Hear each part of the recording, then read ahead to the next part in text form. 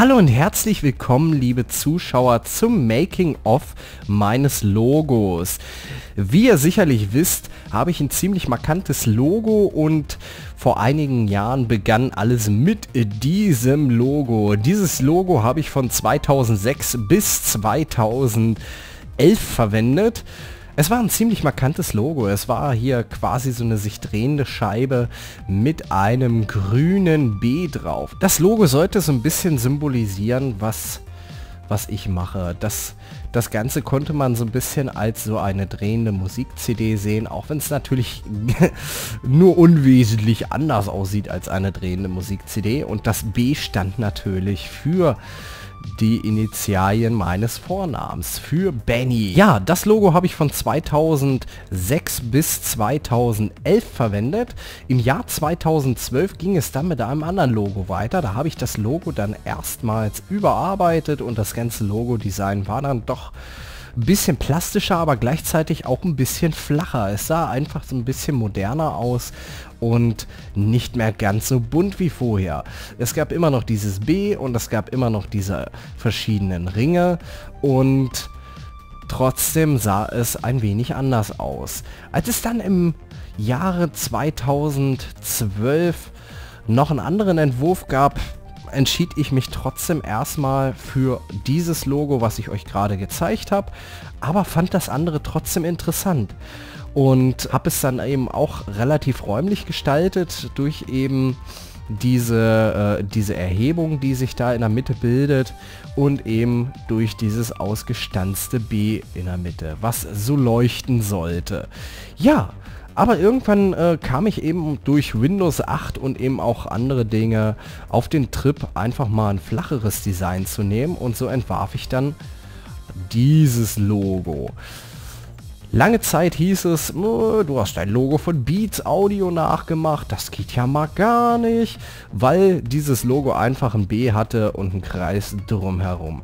Dass dieses Logo aber aus mehr als diesem Kreis und dem B bestand, das haben einige Leute nicht gesehen. Ja, anstelle eines räumlichen Designs wurde das ganze Logo ziemlich flach. Ich habe dieses Logo damals ganz einfach erstellt mit der Farbe 008A00. Das ist ein sattes Grün, wird auch von Microsoft verwendet. Ich fand dieses Grün halt einfach ziemlich passend damals, weil ich das eben halt auch für viele Dinge nutzen konnte.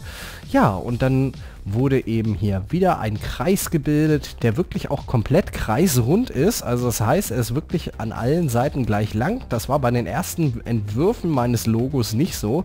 Da war es nämlich eher eine Ellipse, dadurch, dass ich nicht darauf geachtet habe, dass der Kreis auch wirklich rund ist. So viel nur dazu. Das war im Jahr 2011 auch immer noch der Fall mit dem alten Logo, was ich euch eben gezeigt habe. Ja, und da war dieses Logo dann eben entstanden. Das B ist übrigens ausgestanzt. Ich habe dafür einfach die Schriftart Abode genommen. Zeige ich euch mal eben. Abode. So, und dann habe ich da eben einfach ein B reingesetzt. Natürlich nicht so, ich habe es hier eben halt ganz anders gemacht. Und dadurch war dieses B halt eben auch mittig. So, das musste dann alles so relativ zentriert werden und dann konnte man eben diese Ebene auch markieren und ganz einfach ausstanzen. So wie hier jetzt zum Beispiel dieses 2, was da steht, das könnte ich jetzt auch ausstanzen, aber das machen wir jetzt nicht. Dann war es dann... Dieses Logo habe ich dann auch relativ lange verwendet. Dieses habe ich dann auch noch bis 2014, also bis dieses Jahr verwendet. Und irgendwann war es mir dann aber auch ein bisschen zu doof, weil dieses Logo war relativ einfach. Es spiegelte aber kaum wider, was es wirklich aussagen sollte. Dieses B konnte für alles stehen und keiner wusste so wirklich, dass dieses B eigentlich für meinen Vornamen steht. Ja, und so entschied ich mich dann im April 2014 dazu, dem Logo mal eine andere Farbgebung zu geben, weil Blau auch eine relativ schöne Farbe ist und das eigentlich auch relativ gut passt. Und irgendwie war mir dieses Logo dann aber trotzdem noch zu einfach. Es fehlte einfach dieses, ja, es fehlte einfach meine Identität.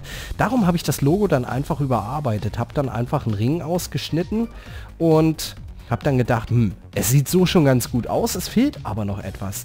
Und so entstand dann nach kurzer Zeit die Idee, das so zu machen, dass das der innere Ring ist, wo das B ausgestanzt wird. Dies wird der äußere Ring. Moment, wo haben wir denn den äußeren Ring? Einfach mal ohne irgendwas. So, dies wird der äußere Ring und dann stanzen wir da einfach mal die Worte, das Original aus Celle rein. Einmal rundherum. Das habe ich dann gemacht, habe die Schrift dann auch gebogen und am Ende entstand dann eben das. Ja, sah auch ziemlich interessant aus und so wollte ich das Logo eben auch behalten. Mir gefällt es relativ gut, also dass die Worte, das Original aus Celle hier dreimal angeordnet sind, spricht eigentlich dafür, dass ich eben 3 verschiedene große Rubriken habe. Das ist einmal die Rubrik Musik, einmal die Rubrik Unterhaltung im Allgemeinen. Dazu zählen eben die Real-Life-Videos, andere Videos, Gameplay-Videos und Tutorials. Tutorials sind nämlich nicht zur Unterhaltung, sondern eben nochmal eine separate Rubrik. Ja, und so wird dieses Logo halt dargestellt.